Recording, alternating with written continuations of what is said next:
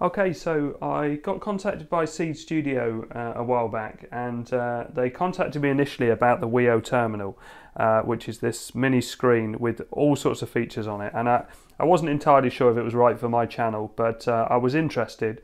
And then they gave me an email soon after, before I'd responded, and said that they had this cooling fan, which they would like me to have a look at as well. And the cooling fan is right up my street. And so they ended up giving me some store credit to buy some stuff that I wanted. So I haven't paid for any of this. This is given to me on the proviso that I do a video, but I'm happy to do that because I do get offered a lot of stuff now, and quite a lot I refuse because it's not really for my channel and it's not really my interest. And there's no point in me having loads of gadgets that I don't want or need. But a lot of the Pi stuff I really like. And this Wio terminal, I'm definitely going to do a video on it separately. I just haven't quite worked out what to do on it. You might have seen quite a few YouTubers have had this. And it actually has an operating system in it. So it's this... and I actually thought originally that it was going to just fit straight on the Pi because I saw that they had the GPIO, but actually it doesn't fit straight on there. I think you must have to need some sort of extender to be able to get it on there.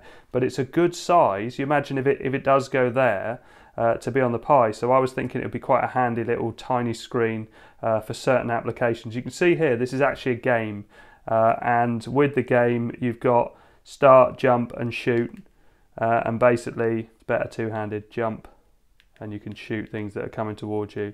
And this actually comes pre-installed, so you don't actually have to do anything for that. That is already on there. But you can also put separate things directly onto this, or you can use it with the Pi. But I really need to read more about it because I haven't got a clue really on this. It's not my side of the Pi.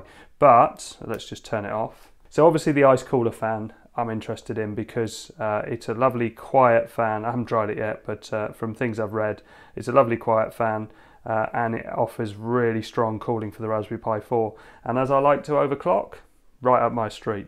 So it comes, these are all the bits that it comes with. When you get this sort of opaque plastic, there's just like a layer that you pull off. And I've found a good way to pull it off is to just get the edge of one of these little Phillips screwdrivers and then it comes right off. So just a little tip there. So I'm not going to do this one so far. I'm going to concentrate first of all on this extra one, and this wasn't something that was offered to me, so let's move this out of the way because this is a case that is compatible with the Ice Tower cooler. And the good thing about that is, well, it actually comes with a fan anyway, and it looks like it's got LEDs on the fan. I haven't plugged it in. All I've done is put it in, and all you do is take a few layers off and then screw it back on. These little screws go in and hold everything in place, and it's nice and firm and solid. Again, you can pull this off to make it completely see-through, but I didn't bother. I quite like the opaque effect. It comes with a load of little heat sinks. I probably won't use those. I don't know if... yeah, the Ice Tower obviously fits straight on, so because of that, I'm not going to use these heat sinks. I'm going to leave that for now. It's got some rubber feet to obviously raise it up, and if you're putting it on a surface, it's not going to scratch it. So you've just got some of these little bolts here. So what I think I'm going to do is build that up. Oh, by the way, if I show that, I think what I'll do is show it zoomed in. I'll take a decent picture of it and show this zoomed in. But basically, this has got different configurations of things you can put on it, but you can see it there with the Ice Tower. So I thought it'd be nice to have something in a case, because I have seen the Ice Tower where people have just got it loose or they've had to make their own case. So I thought it was quite handy to be able to do it like that. I think I'm going to build it up and then do a bit of testing on this first of all. And then once I've done that, I can then take that off, and in another video, I'll cover the Ice Tower cooler and I'll really go in for the overclocking. So it looks like it's this way up from the pictures, and the GPIO, where's best to have the cable? Maybe there, because the voltage pins are on that side. So I need to take that bit off. Okay, so those have gone in nicely. So it's not that easy to see where the pins go. So let's just use my iPad to see what, which one was it? One of these shows me. So let's have a look and see where the pins go. So it looks like it's the very last pin and 2 in. So red cable on the very last pin and then 2 in. So let's pop that on. very last pin, and 2 in. I should remember this by now, the amount of times I've put different fans and various things on. Right, so let's get those screws on the top. There we go, that looks like it's all on. I think I must take this off if I'm going to put those rubber feet on.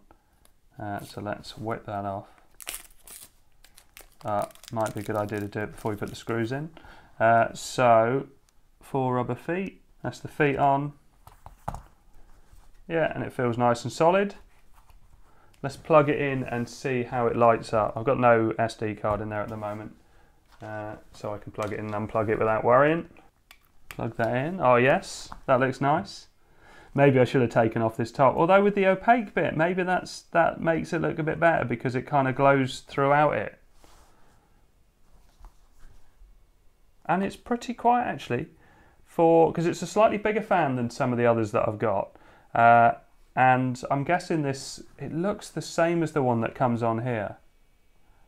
I don't know if it is, but it does look like the same one that comes on that. But yeah, certainly it looks cool. I like the fact that you can see through the perspex, you can see the green and the red light flashing, and it's flashing because there is no SD card in there at the moment. But that's blowing inwards, I would say. It's not blowing, yeah, it's not blowing out, so it's blowing in down on the CPU and the RAM and keeping it nice and cool, the whole of the board. So I need to do some tests, so let's get it plugged in and give it a go. Okay, so I had a comment on one of my videos from NicoD because I mentioned his video and he installed CPU frequency utilities, and I haven't done this yet. So let's put that on here. Because this, I can put it on performance and then it will max out the CPU, and then we'll see how well it copes. So let's install that, and what was the second part? Sudo CPU frequency set G performance. Let's copy that and put that into terminal as well. Let's try that first of all. Here we go. So you see top right, it says performance. So that is set to performance, but I didn't really do that in the right order because what I need to do is overclock, because this isn't overclocked yet. And this is a 4 gig Pi, because my 8 gig is in my rack case. So yeah, it's at 1.5 gigahertz at the moment. So let's go for CPU, let's go 2.3. GPU 750. I don't normally do 2.3.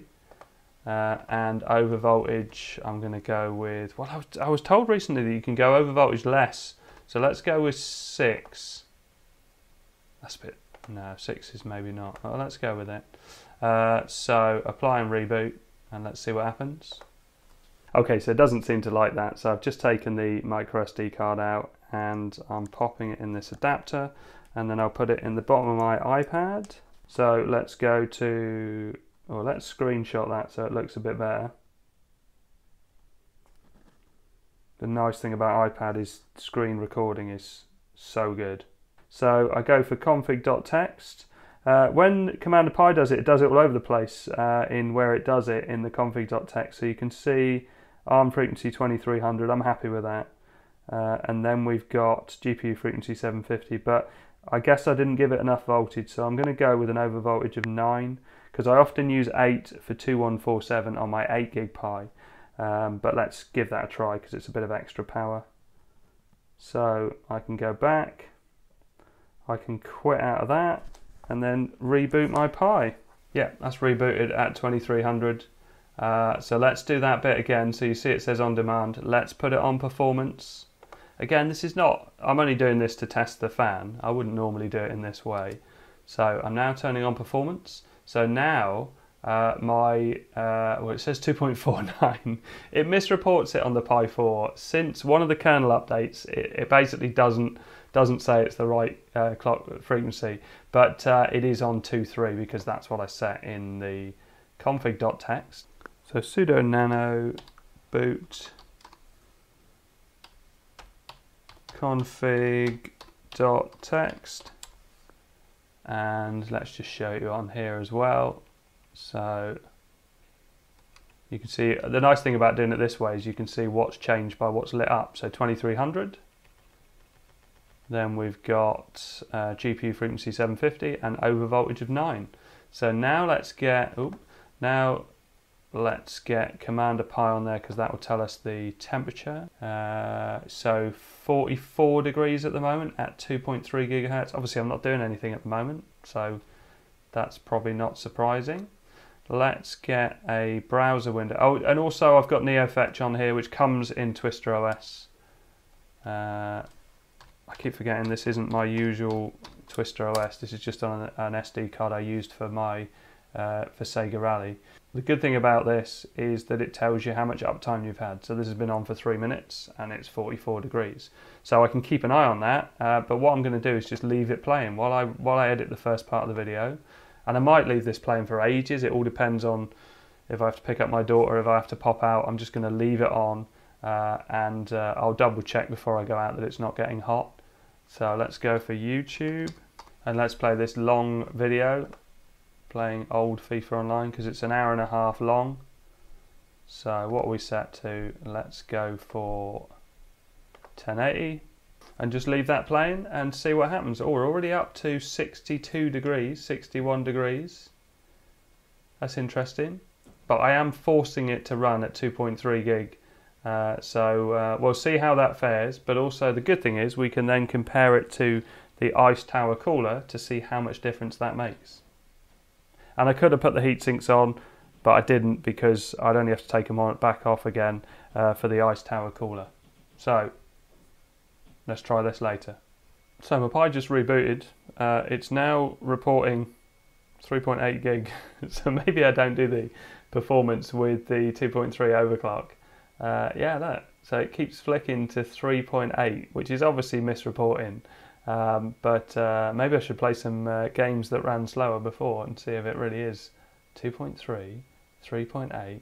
So it's on demand now. I think I'm going to not do the performance bit. I don't know how long it lasted. I guess I must have been doing a video for about 15 minutes. And I heard a sound. It was a bit like white noise, where it was obviously the Pi switching off and the speaker was plugged in with an analog cable. And boy, will this restore to where it was? I wonder if it will tell me how long. No, it doesn't. No, it takes me back to the beginning. So I think I'm going to leave it on the on-demand setting, but still leave it at 2.3 and just see if that works. Maybe 2.3 is no good for my Pi. I mean, I know that the Pi throttles itself when it gets to about 80 or 85 degrees, so I'm not worried about it. Yeah, let's see what happens playing the video like this. So take 2. Okay, so failed again. It just restarted itself. So I think that we're not talking about it being stable at 3.8 gig or 2.3 that I set it at. So I think I'm going to go for my usual 2147. So 2147 GPU 750. And the voltage I'm going to do is 6, because 6 generally works on my Pi 4 gig. So apply and reboot. Okay, so that's rebooted. So let's verify that. And so let's scroll down. ARM frequency 2147, 750 and 6. Right, okay. So take however many it is. Let's close that down. And again, go back. It will let me restore the pages, I'm guessing. So let's try again. And it's not that it's getting too hot. It must just be unstable at 2.3 on my Pi. I have had 2250 and I've played games on it, and I've done it in another video and it was fine. But obviously 2.3, well, I might be getting the over voltage wrong. So it probably needs more testing. But if I don't do this for this fan video, it's just going to take me ages. So I'm just going to leave it at 2147 and leave it playing. Okay, so let's check back in, and what we've been playing for 49 minutes. So let's go on Commander Pi, and it says 54 degrees. So yeah, it's keeping it nice and cool. No worries with that at this 2147 overclock.